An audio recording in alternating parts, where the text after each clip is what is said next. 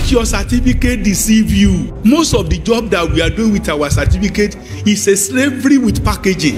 And I want to let you know, even you that are working, don't be deceived by your salary. Can your salary take you for the next 5 months if they don't pay you? That is where you have to know that you have to run. But Bible says it is good that you bear burden in the youth age. Let's use our youth age to carry the load.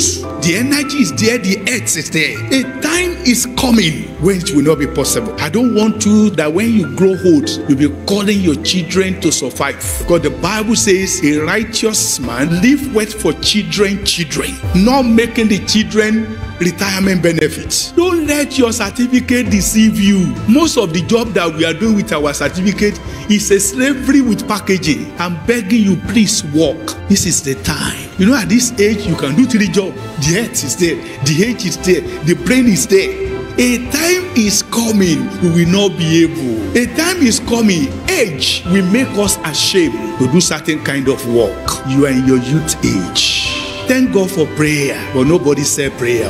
I always say it. Prayer is never a commercial product. If you pray for 8 hours, you will still need a product to sell to have money. I want to beg us. Don't be deceived. I'm working now. After I'm working. Old age poverty is the worst. People always get deceived by their salary when they are working. When they retire, that's when wahala comes. Let me tell you, anybody who is living from salary 1 to salary 2 is a potential poor man. Anybody that even before the month ends, the salary has finished is a poor man. It only has packaging. Anybody that is business cannot function without him or her is a poor man. So when you see the list of the rich in the world, they count people who have products, people who have set up system. I'm begging this church, please, wake up.